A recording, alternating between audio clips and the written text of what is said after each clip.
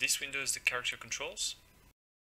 By default, if you just have a skeletal mesh in your scene, like this guy, it may look like this. So nothing ready yet for you to work with, but this is where you start from when you want to characterize a character, so create a control rig for your character. And once your character is ready and set up, you'll see this GUI with the animation picker.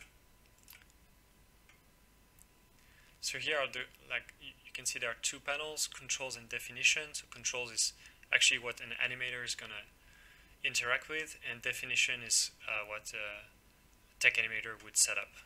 So it's the result of the characterization. And on the top you have character versus source. So character is if you have several characters in the scene, so I don't know, male 1, Jean-Pierre, T-Rex 2, whatever. And then you have the source, which is what is this character being driven by. So when you see like the third option is the control rig that you created. So it's actually driven by the red and yellow stickman here, which is the HIK rig. And if you turn that source off, so if you turn it to none, you actually have the raw skeleton, so just the FK data, so you can check that you plotted your animation to your skeleton properly before exporting, for example.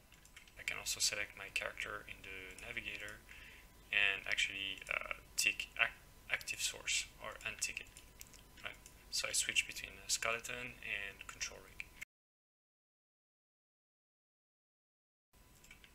And in the blue box you have some options like load character animation, so you can load an animation directly from another MotionBuilder scene and directly retarget it to your character.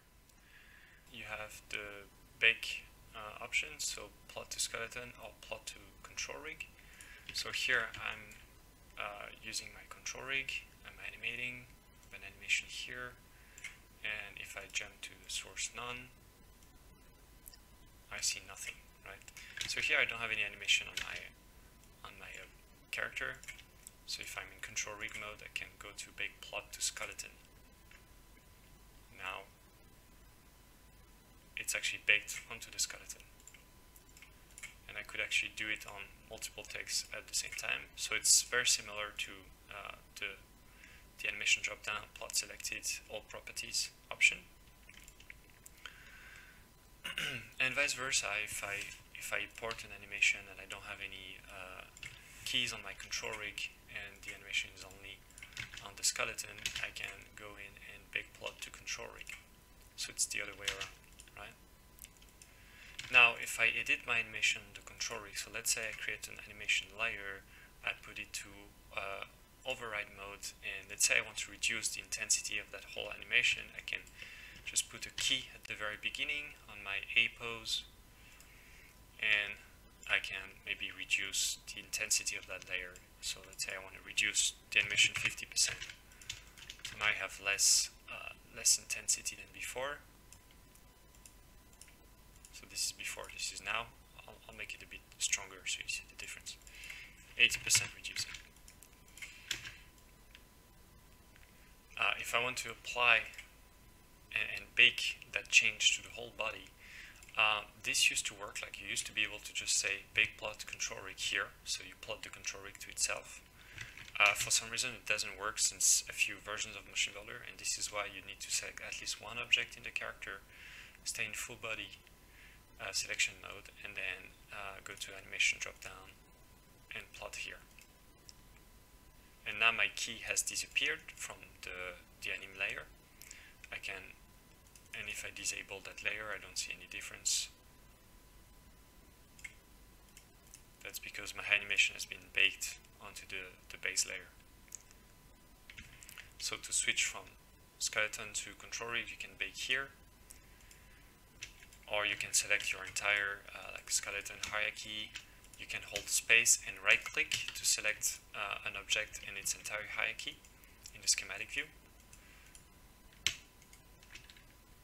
So here I just select one object, and here I select its whole hierarchy, and I could plot that if I want. through the drop down plot. If I come back to the skeleton, I can see that I actually plotted that new intensity, the new edit. So you can select your entire character, but you can also go into sub-views for the fingers, the hands, and the feet as well. Mine is actually customized. I changed the background image to show RH and LH, right hand, left hand. This way I never get wrong with the right and left, because this is from the front view. So if you work on a character, like a player character, for example, you work from the back. When you select here on the left of the viewport, you're actually selecting on the right of the picker, right? And here I also customized the UI to have a direct access to the fingertips, which is faster than going into the hand subview every single time.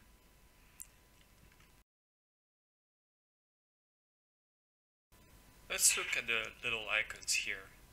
So you can toggle on and off the visibility of the IK effectors or the FK controllers, or you can also display the bones even though you're still in source control rig. So if you need to check something without switching, or if you want to select a bone, you can display it here.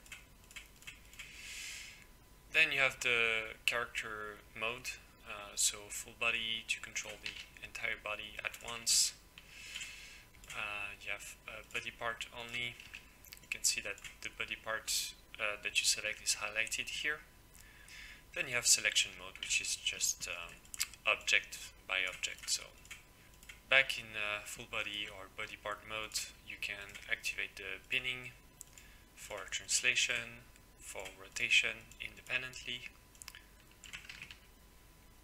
and you can ignore the pinning temporarily with this release all pinning. And you can also toggle your stance pose, which is like a 0 key on the entire body or just a body part. In the character controls, if you don't have anything selected and you click in an empty space, you will select all the objects in that view. That works for the subviews as well. If you want to select multiple objects, you can hold Control. Though in the viewport, if you want to add to selection, it's Shift. Because in the GUI, if you hold Shift and click, for example, on a limb, you will select all the IK effectors of that limb. You can do that on multiple limbs.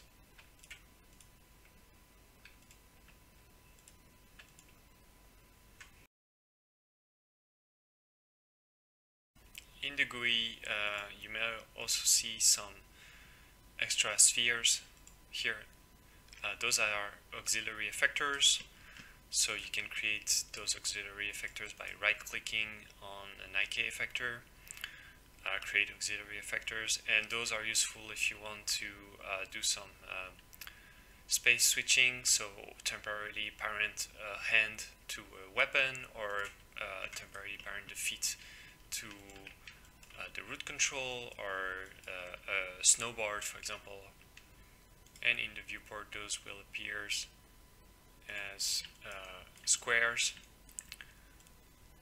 Right, so if you want to drive the foot with that auxiliary effector, now you want to remove the IK blend of the foot and actually have the effector driving.